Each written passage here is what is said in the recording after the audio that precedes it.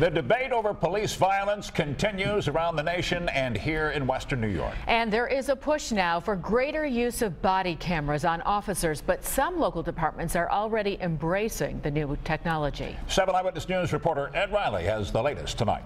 Well, Keith and Joanna, even before the events in Ferguson, Missouri and Staten Island, New York, some local police departments knew the evolution of police work would mean new technology and the use of body cameras. And now some of those cameras are already in use right here in the Buffalo Niagara region, and more are coming soon.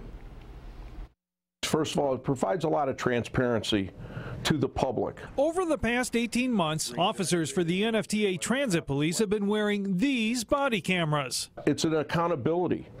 So if an officer does have a situation on the street, it provides an accurate record of what actually took place. It is a voluntary program, and 1/3 of the force now use the cameras on a regular basis. And the department is finding that it makes for more accurate reports. You can't remember everything that happens. The cameras are turned on and off by the officer, and once recorded, video cannot be erased and has to be downloaded at headquarters. The wearing of body cameras improves the behavior of both the police and the public. The NFTA has used body camera video to defend itself against false accusations of wrongdoing. And for them, it's a receipt. You know, if someone charges them with something falsely, they can say, no, I did not do that, and here's the video to prove it. The city of Niagara Falls is now looking to become the next to equip its police force with body cameras. We've been researching the wear of body cameras for about a year now. On Monday, the city council is being asked to approve a $22,000 request to use casino revenue to purchase 48 body cameras. We can also use these cameras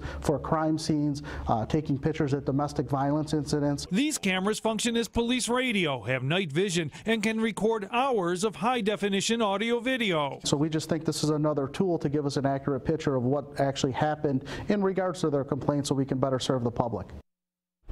Now, if the Niagara Falls City Council approves the police department request, those cameras could be on officers and out on the streets by the first of the year. And the city of Lockport is also looking very closely at getting police body cameras in the very near future also. Reporting live, Ed Riley, 7 Eyewitness News. All right, thanks, Ed. Weather may